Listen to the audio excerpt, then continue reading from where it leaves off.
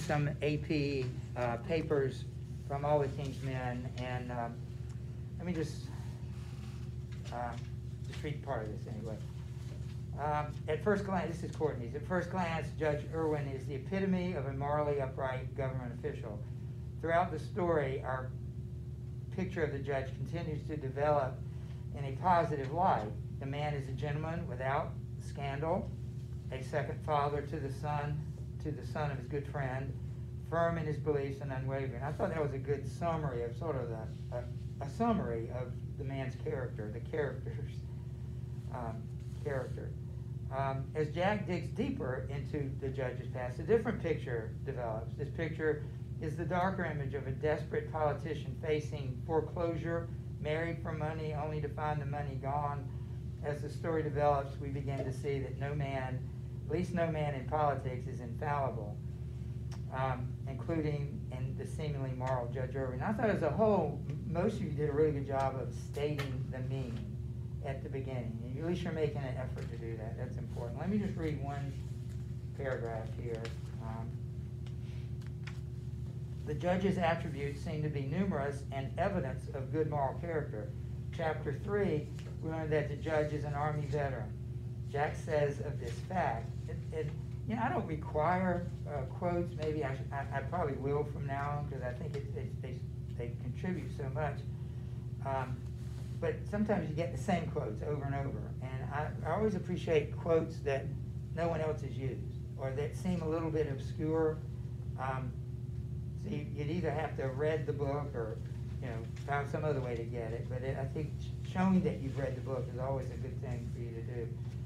Jack says of this fact that the judge is the Army veteran, I do not wish to be snotty about the judge. He was a brave man, even if he did have a medal to prove same.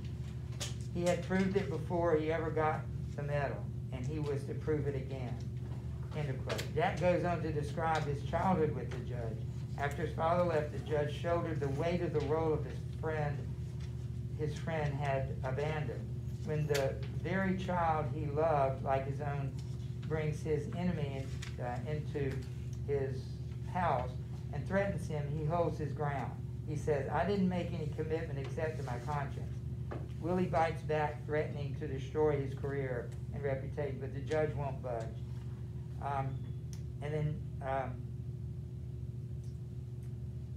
This act of stubbornness almost leads readers and Jack himself to believe the judge is fearless because he has nothing to hide. Willie, on the other hand, takes the perspective with the phrase that we will see repeated throughout the book. Man is conceived in sin and born in corruption and passes away from the stink of the deity to the stink of the shroud. There's always something. And it's pretty crude statement, but it really does express really a core meaning of the book, that all men are like that. And that would have been a good one, and most of you saw that. Good to use as far as meaning. As the truth of the judge's history began to fall into the light, everything we once deemed as moral takes a more sinister light. Jack begins the exploration into the judge's life with the all but pleading question, is there anything, Judge? Will I find anything? And there's more. And I don't know if that captures what I saw in the paper as a whole, but Mason's style is a little different. That's great. There's no, his style, and I appreciate anybody that writes really directly. And as I would say, as I recall, he just gets right to the point, which, not that Courtney doesn't get to the point, she just states it in different ways, equally effective. Let me just read a paragraph. Let me read his thesis. This is the meaning of the book, The Corrupt Nature of Politics, just simple as that. This book makes it clear that it is not possible to play the game of politics cleanly. Any characters who aren't willing to deal under the table don't last in the political scheme. This is most clearly seen in the most ambiguous character in the whole novel, Governor Willie Tallows. And you make that point several times, and that's a part of his, being direct, is restating something. Just simple as that. You can't be in politics and be successful and be completely honest. Now, whether you agree with that or not, that's not the point, and this book basically proves that. at least the book's perspective. Willie enters politics wanting to do things right. He was an idealist through and through. This is really what gives him his start in politics, when Willie doesn't want to take a shortcut while building the fire school escape. Willie is outdated on the matter by corrupt superiors. That's not what you said, it's something else, but trying to save money. However, when the fire escape crumbles and several students die, Willie is seen as a hero who foresaw and attempted to stop the tragedy. Somebody made the point that I'm not sure it would be completely true, is that he himself took advantage of the fire escape tragedy. I think it was, and I tried to write it on your papers, it was mostly done for him. He didn't have to do that. Jack calls it his political luck. That this did make his career, but he didn't have to look bad, drawing attention to it. With this image of an idealist, Willie begins to make a name for himself in the political sphere. However, the idealism comes crumbling down shortly after, when he is put out up as a dummy candidate for governor of a rival party, intending to split Willie's party vote. Willie, not realizing he is being duped, campaigns hard. However, when his rival at the time, Tiny Duffy, tells him he's been played, and I think, what's her name? I can't ever remember her name.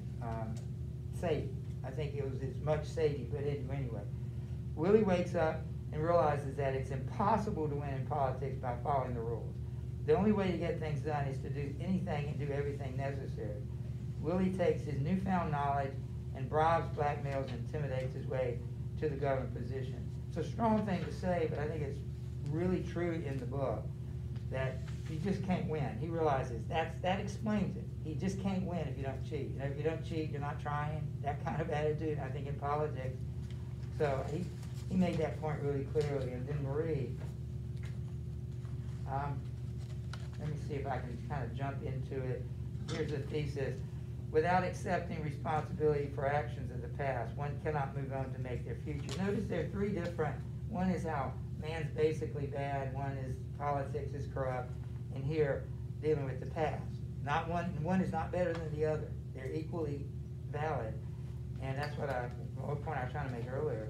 That's why I like them, because they're all different, and yet they promote insight into the book. And here's just a paragraph from it. I just noticed there were several good insights here. This is near the end of the paper, I think. Jack displays good tendencies when he pointed out Jack's bad qualities and his good qualities. When he takes responsibility for things he did in the past. When Jack sees Sugar Boy, an example nobody else mentioned, and I'd forgotten, big book, how could you remember everything?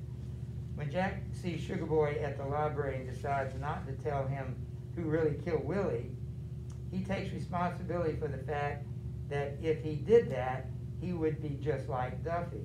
He would remain one of the boss's men who did his dirty work.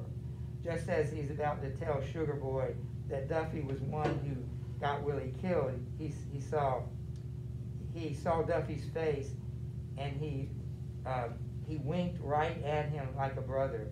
When Jack realizes this, he decides not to tell Sugar Boy, and in doing so takes responsibility for his past to the building himself of a new future. And that was what I think all of you were trying to grapple with. How does Jack redeem himself?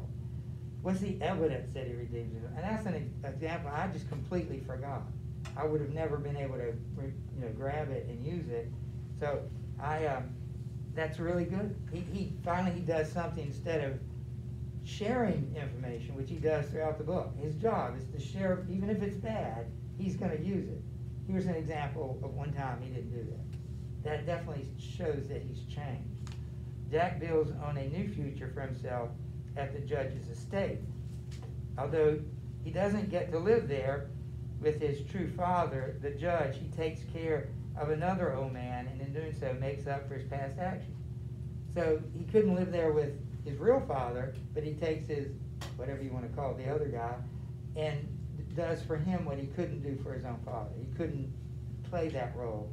I just thought, again, it was a good point showing clearly, I think, that he had redeemed himself. So, and there were others you can see for yourself. You can look at your own paper and see some of the other things that were really strong, and I appreciate that.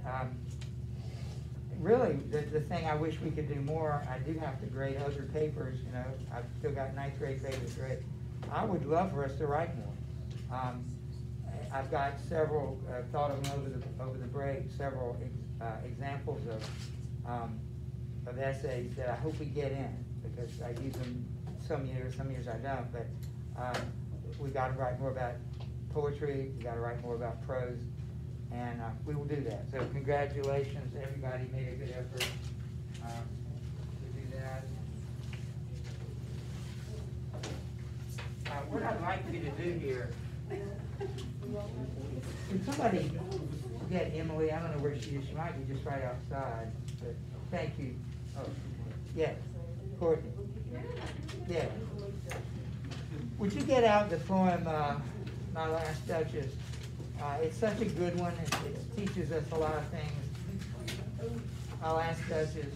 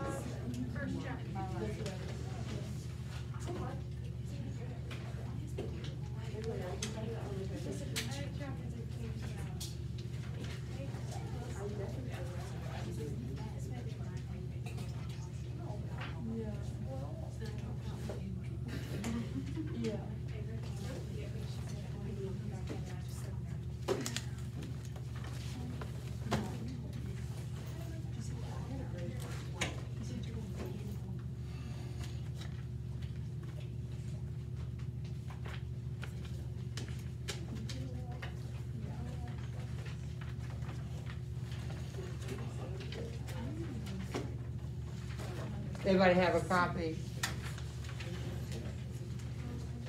I know we did the multiple choice. I gave you the answers.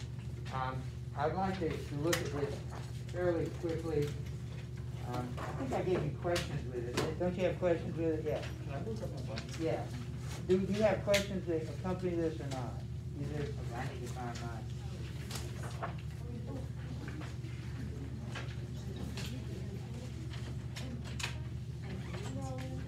All right. Yeah.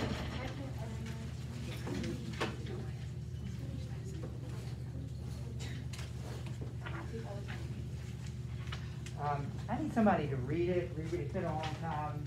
We're hearing it again. Any volunteers to read it?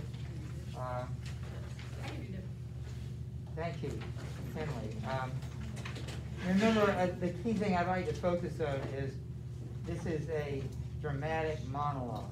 And so you only get one person's point of view, and that is not the author's point of view, it's the speaker's point of view. So just keep that in mind. You don't hear anybody, so you know, it's a one-sided story. You have to figure out if he's telling us the truth or not. That's My Last Duchess painted on the wall, looking as if she were alive. I call that piece of wonder now. Rapunzel's hands worked busily a day, and there she stands. Will it please you sit and look at her? I said, Rapunzel by design, for never read stranger like you that picture countenance. The depth and passion of its earnest glance, but to myself they turn, since none puts by the curtain I've drawn for you but I. It seemed as they would ask me, if they durst, how such a glance came there. So, not the first, are you to turn and ask thus? Sir, 'twas not her husband presence only, called that spot of joy into the Duchess's cheek. Perhaps Rapunzel chanced to say, her mantle laps over my lady's wrist too much, or paint must never hope to reproduce the faint half blush that dies along her throat. Such stuff was courtesy, she thought, and cause enough for calling up that spot of joy. She had a heart, how shall I say, too soon made glad, too easily impressed. She liked whatever she looked on, and her looks went everywhere. Surge was all one. My favorite, her breast, the dropping of the daylight in the west, the bow of cherries, some official fool broke in the orchard for her, the white mule she rode with round the terrace, all in each would draw from her like the approving speech, or blush at least. She thanked men good, but thanked somehow, I not know how, as if she ranked my gift of a 900 years old name with anybody's gift. Then stooped to blame this sort of sharply. Even had you skill in speech, which I have not, to make your will quite clear to such an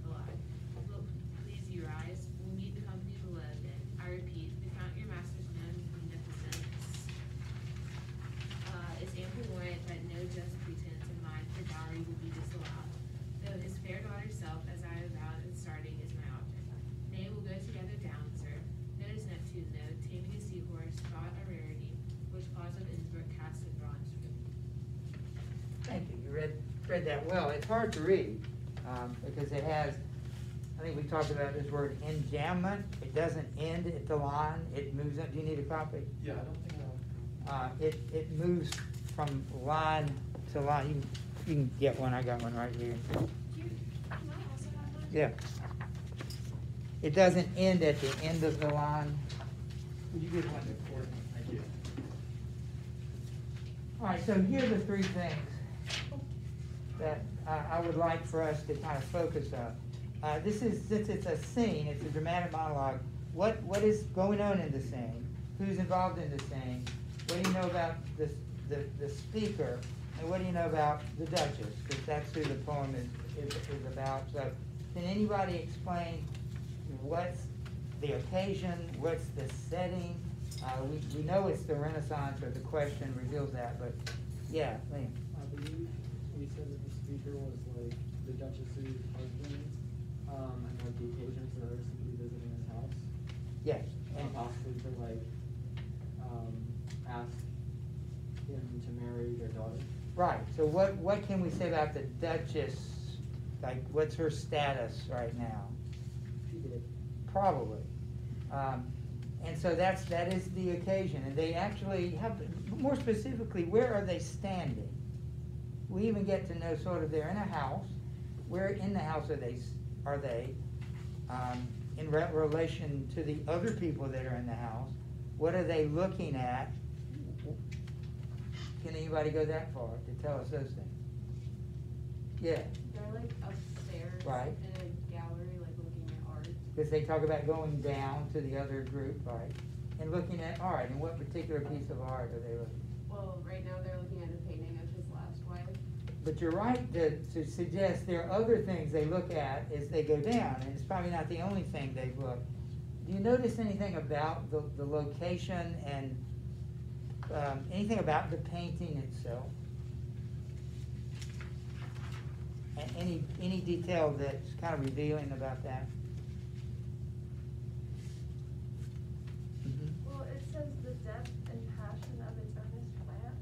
So, I mean, maybe that's talking about how there's a lot of passion in the artwork and there's a lot of depth to it, more than Right. you would notice at first glance. Maybe. Good. Yes. Well, it said the painter only spent a day on it, which I think is interesting. Yeah, and I never saw that. Remember, we pointed out that that's not a long time to spend on a piece of art. I never thought of that. It was that quiz that you took that revealed. I probably got that question wrong because I never thought about that. Isn't that something, a little detail like that they ask you about? Yeah. Well, he goes on later saying, her mantle laps over my lady's wrist too much, paint must never hope to reproduce that paint afterward. He's saying it couldn't do her justice, I guess, like it doesn't match perfectly. And who's speaking there? Because that's another question. He's not. They're just. They've got. The painter said that. That's right. And why is the painter saying those things about her? Well, if you were going to paint a picture of the Duke's daughter, and maybe the Duke is standing, he's right there, you know, why would you be so complimentary of the Duchess? Not the daughter, but the wife. Why would you be so complimentary? You want to keep your job. You're trying to make this guy happy. So I'll talk about how beautiful your wife is. I don't know. Maybe I'm just suspicious, but I think that's an important line. Did you notice that the painting was behind a curtain? I don't know if that's typical, but what does that allow the Duke to do with the painting? Not look at it. And who else cannot look at it? Everybody. Anybody. And who's the person that controls the painting? The Duke. Is that in keeping with the character of the Duke that you've seen in this poem? How so? How so, Sarah? Well, he just like seems very controlling, and he's like talking about what he wants Yeah. for his next wife. Did anybody pick up, and the questions on the quiz might have helped you with this, to continue to support that further? What was the last artwork that he showed the guys they walked down the steps? You remember what? Yes. There's Neptune taming a seahorse. Why might that be significant?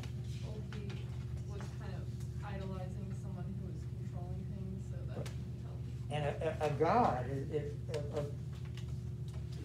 in addition to that, it's Neptune, and so that's in keeping. That's the kind of artwork this guy likes. He likes to dominate the situation. All right, so we know what's going on. We know where it's going on.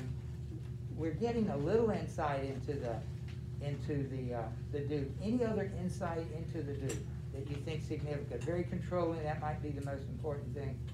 Anything else about him might be significant? Can I ask you, how reliable is he? He's the only guy speaking in the except for he quoted Frau Pandolf, but I think he may have quoted her too. But how reliable is the Duke? And that's something to consider in poetry and prose, like Huck Finn. How reliable is Huck Finn? It's the only guy who talks. Courtney. I would say the Duke, I mean, I don't think he would be that reliable because he seems very self-serving, so I feel like he is gonna say whatever he needs to, or whatever he thinks he needs to say to get what he wants. So, I mean, I also think a lot of stuff he says about the ex-wife, he doesn't seem, or the dead wife, Yeah. doesn't seem super complimentary, so I think Mm-hmm. if he didn't like her, if he had something against her, then he's gonna depict her in That's a more right. negative light. And do you see a contradiction between what he inadvertently reveals about the ex-wife and what you just said, what he thinks about her? In other words, is she as bad as he makes her appear? We only know what he says, but without maybe meaning to. I mean, the author means to, but without the Duke meaning to. What kind of person is she? As bad as all that? He didn't like her, yeah. Well, the stuff he says is a negative, like the stuff he's upset about is like her liking people too easily, Yeah. like being too nice to people, which all seem like positive things. Exactly. We like that kind of person. I think most people reading it would like the Duchess. And yet, these very things that we like about her, he doesn't like about her. So that should be, the reliability of the narrator, I think, is significant and important. And so we've seen about him, we've seen a little bit about her. What do you think, and I don't want to leave too much out, we run out of time. What's the bigger issue here? What do you think the theme or the meaning of the poem is? Like, what's he trying to say other than just about his last Duchess and that he's a jerk and he's domineering and controlling, and she was a pretty nice girl, but he didn't like because he was maybe the guy was flirting with her and he was flirting with the Frau Pandolf and he didn't like that. Yeah. Well, I think he killed her. I was gonna say that too. It's the vibes. And Tell me it's- where he almost comes right out and says it, but where do you see that? Well, I just think, he has a curtain over her, like, he's not very A shroud, upset about it. almost yeah. like a shroud. He's like hiding her, and it's the whole time he's kind of like saying what he doesn't like, as if it's almost a warning for his next wife. Like he's trying to justify it. Yeah. Yeah. It's just the way he's talking about it. That's a makes good you think that point. He doesn't really care. He's making a case for this next one, too. Yeah. Anything else about him? He says, yeah. I want to agree with Sarah. I don't think that he just weighed out a wife that he didn't like to some sickness or whatever. I think that he would take action into his own hands, considering how controlling he is. I gave commands, and all smiles stopped altogether. There she stands, as if alive. What's the double meaning of that? As if alive. What? She ain't alive no more. Right. But what's the other meaning out of it? Like, Well, I'm looking at that picture of the Lord of the Rings, and that guy looks like he's alive, doesn't he? I mean, it's so realistic. Looks like he could just let go of that arrow anytime and sail through the room. don't we talk that way about pictures and about photos? So he could be referring to the photograph, the picture. It's so good, it's almost like she's alive. Uh-oh, like she's alive. It certainly makes you think that she's not. She's looking down on you. Yeah, right. What do you think? Is he trying to make any comment as far as life in general is concerned, about human nature? I think to really make this point good, you probably have to go there. What's the bigger meaning? How would you state that? It's a neat picture of a duke and his wife and a control boat. Beyond that, does it link to anything else? Is it broader than just one guy and one time? And no one's ever been like this. He's one of a kind. Well, I just, this is, not a very deep comment or thought, but if it was written in a different time, I think that it was about Prince Charles and Princess Diana. Oh, goodness. I've seen The Crown. I think we've had this conversation, haven't we? Yeah. That could be on the front cover of Globe magazine or National Enquirer. So you're telling me that this isn't one of a kind, that he's a kind of a person that I would say exists so. in life. There are people like him today, and it always I has. think that he's an all too common character. Yeah, I feel like, like Colleen said, like an archetype. All right, hang on. What did you say? Hey, Colleen just said he's kind of like an archetype, like he. Archetype, yeah. Archetype, yeah. It's the older version of Tom. So how would you It's describe it? relatable, like How would you the- describe the archetype? What is the archetype that he represents? Well, I think he's kind of representing like the higher part of society in a way, like the royals, Okay. like Charles and Diana were royals, and then he's a duke, so Yeah. obviously, so he kind of represents them in a way. We're not there. You're not there historically. You haven't gotten there yet in your history. But this was written during the Victorian period. The British Empire controlled the world. The sun never set on the British Empire. And it seems to me that this is a character perfect for that time period. The Duke is England. You know, it represents a quality maybe in England and other empires of other eras. But the idea of domination, world domination, this guy's perfect for that time period. Even though he lives in the Renaissance, that is the character, it's perfect for the Victorian era of domination and world conquest, and he's just like that. Well, you did a really good job. I made I wrote this down Monday when I was grading these papers. Let me just, somehow I was able to link the goodly fear. Remember that? We didn't spend a lot of time with it, but it was Ezra Pound's poem about Jesus. Remember that? Yeah. Goodly fear, my last Duchess, the chimney sweeper, and Huck Finn. And can I tell you how those things, four things go together before we leave? Each, and this is something to look for, each reveals the importance of the narrator. Think about it. The goodly fear is narrated by Simon the Zealot. So what does he see in Jesus? He sees a man, you know, a man that they couldn't keep him down. He laughed at him from the cross. He said, you can't, you know, that's how the goodly fear, that's how Jesus is seen by the narrator, who himself is a manly man. Think about the chimney sweeper. Remember how the chimney sweeper is a young boy who says something that the speaker is satirizing? I mean, the poet is satirizing the speaker and the words of the speaker. The speaker said, you got to be a good little boy. You know, you got to do your work and you go to heaven. And the writer is satirizing that attitude. Same thing with Huck Finn. As you read Huck Finn, Huck doesn't ever, we talked about it, never says anything bad about slavery. But he makes these comments that reveal an attitude at the time that allows Mark Twain to satirize slavery, to show how bad it is.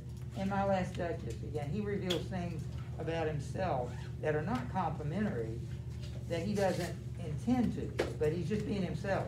And by talking too much, he actually keeps revealing something about him. So just note that when you look at poetry or even books, Jackson for an example, the narrator plays a huge role. The point of view plays a huge role in the meaning of the story. And like I was trying to articulate at the beginning, every aspect of the work of art, poem, or story, if it's a great work of art, every aspect is perfectly chosen. Huck Finn is perfectly chosen for the subject matter. The Duchess or the Duke is perfectly chosen for the subject matter, and that's one reason it's so great. It all works together. So good job. We'll see you tomorrow, right? And Friday is the day that it could snow, and that's the day we were, right? Is that when this is due? Yes. So, you know what, I mean, I don't really know the policy of this, but if I was gonna give you a reading quiz Friday, I'd probably wanna give it to you Monday, and I would look at the schedule to see if you have a huge test. But if you were gonna be prepared for it Friday, just keep that in mind. Okay? That would give you an extra weekend to prepare for it. But I'll see you tomorrow. I don't think that's a problem. See you. It was good to be back. Yeah, good. Good to have you. I swear to God, I have to